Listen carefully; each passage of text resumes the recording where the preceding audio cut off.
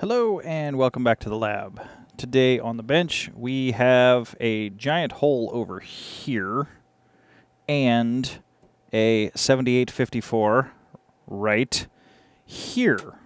In my previous video where we did the lab check-in of this unit, I discovered that it is woefully out of cal and does need some work. To get started with that, with all the scope calibrations that I've done and things like that in the past, this is the most complicated 7000 series scope that I have ever run into by tech.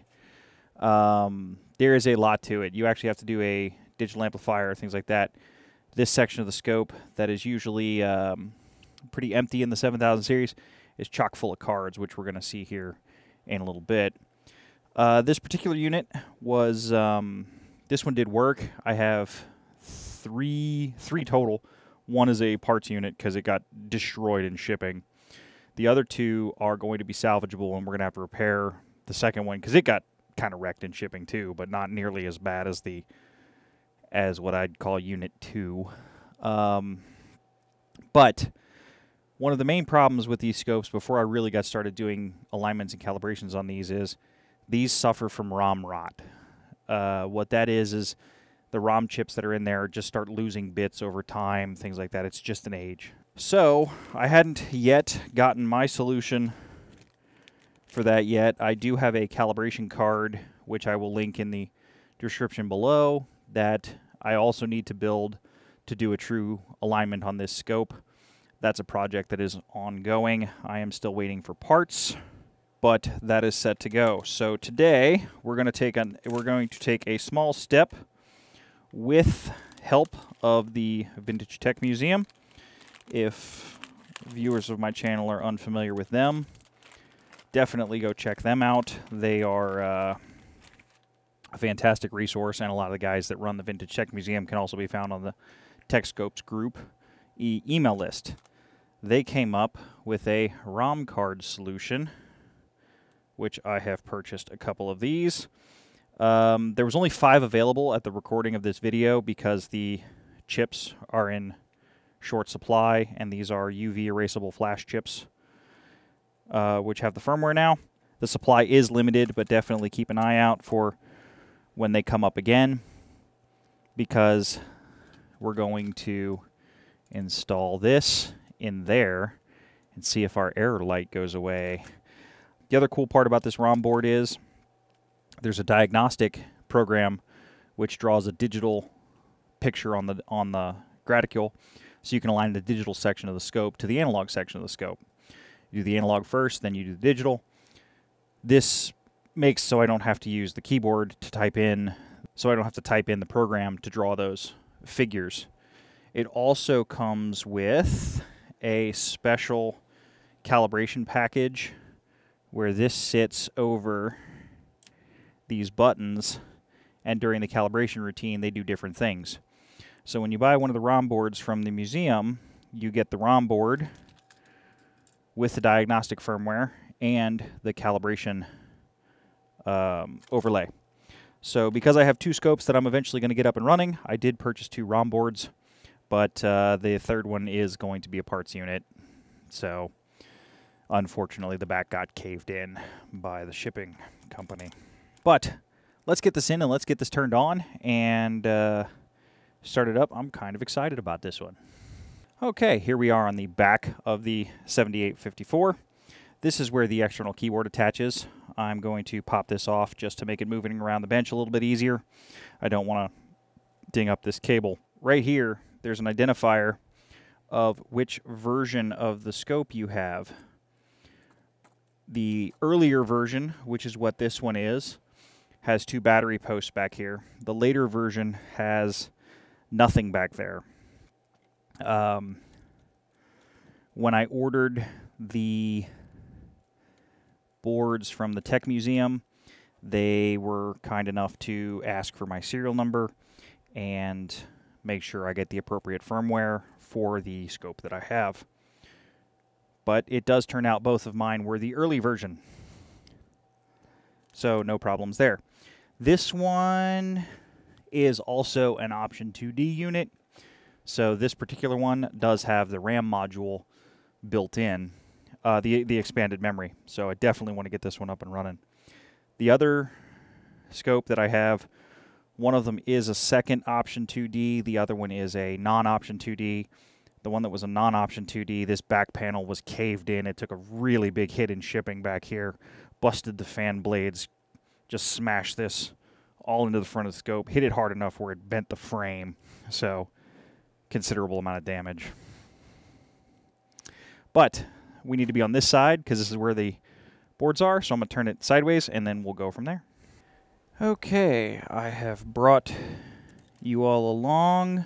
Okay, as with all tech stuff, pretty easy to open. Couple of screws. And we pop, oh, nope, that's the wrong side. So this is the vertical section and everything like that, vertical and horizontal section, so that is actually the wrong side. This thing is not light. There's a lot of gravity in this, especially doing that off angle with the camera in the way. All right. Second time, we're sure because there's only two options. And digital boards. So up here with the 7854 is the microprocessor section. This is where all the digital circuits are, the readout, where the storage is generated, all of that stuff, that's all generated from up here. I have to take this frame out to get at the ROM board, which is A31 right here. So let's take this cover off.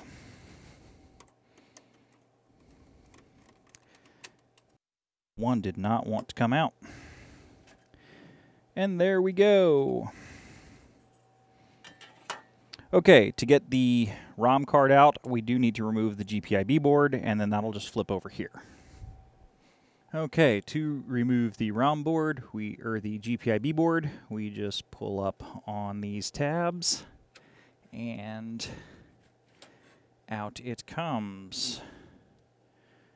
Flip this over here, and on the old ROM board, which is right here, obviously the power is completely unplugged, the scope is down, make sure everything's off, don't pull these boards out when the scope is on, for sure, but there is the old ROM board. And of course the Era is the wonderful TI sockets of everything. Fortunately there's not many sockets, at least no, most of those don't look socketed, so that will be a good thing when it comes time for restoration. I'm going to save the ROM board. I'm going to save the ROM board just in case. So we'll toss this in a static bag and protect it.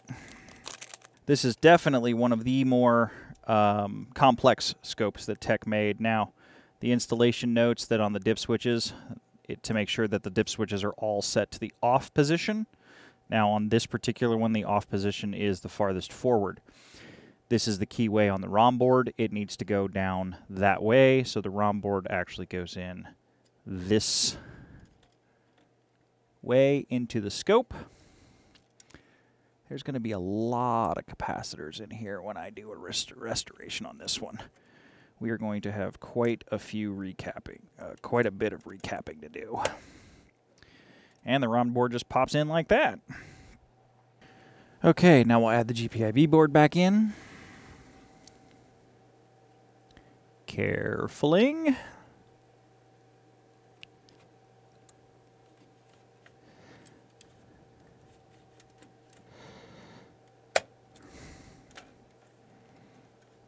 And there we go.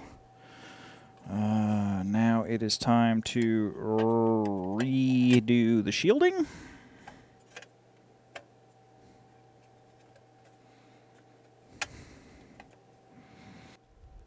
Need to switch the bit over to posi drive because these are posi drive screws.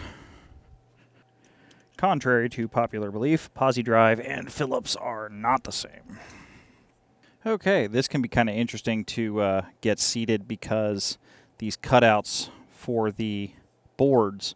It keeps the boards from flopping around in there, so there's little notches here, here, and here that the top of the cards have to sit in to get this thing to sit down correctly. Okay, I have now applied power to the unit. I have not turned it on yet, so we're going to see what happens together. I'm going to give it a little bit of a readout just so we see what happens, and here we go.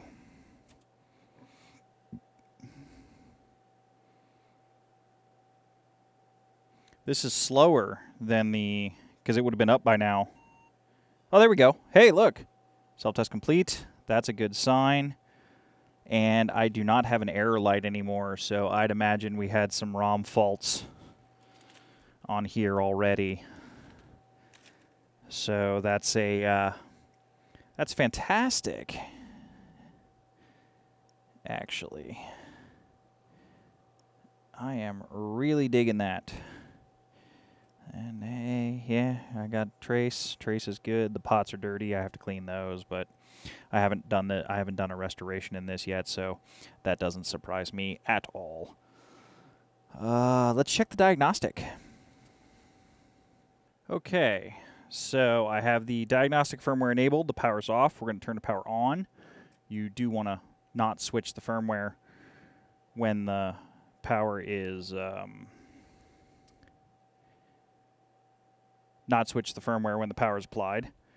So we will go to, okay, we have tube, so let's hit